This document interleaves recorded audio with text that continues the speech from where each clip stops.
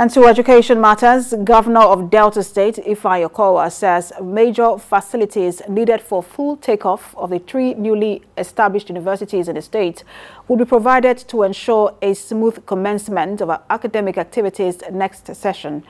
Governor Okowa stated this while inspecting ongoing projects of the new Dennis Osadebe University, Asaba.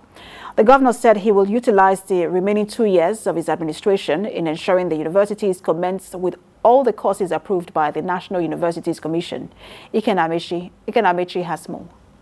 On the 26th of March, the National Universities Commission approved the establishment of 3 new universities to increase access to higher education by a high number of admission-seeking students in Delta State.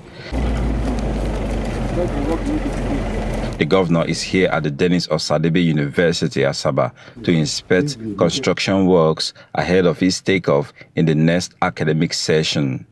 The governor visited the sites of construction of buildings that will house the Faculty of Environmental Science and Faculty of Agriculture. For him, the existing structures here are good enough, just like the other 2 universities, but he wants to ensure construction works in the schools gets to advanced level before the end of his tenure in the next 2 years. Obviously, next year I'm going to have to apply a lot of funds to the 3 universities to ensure that they have the critical infrastructure that they require for a full takeoff.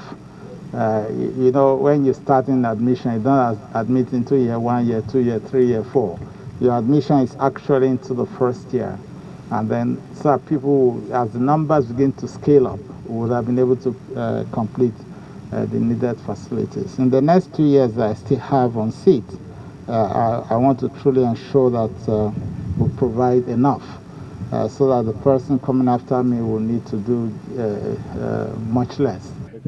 Governor Okowa assured that equal attention will be given to the 3 new universities to enable them compete favorably with other tertiary institutions in the country and beyond. The governor also inaugurated a project implementation committee to ensure a hitch-free takeoff.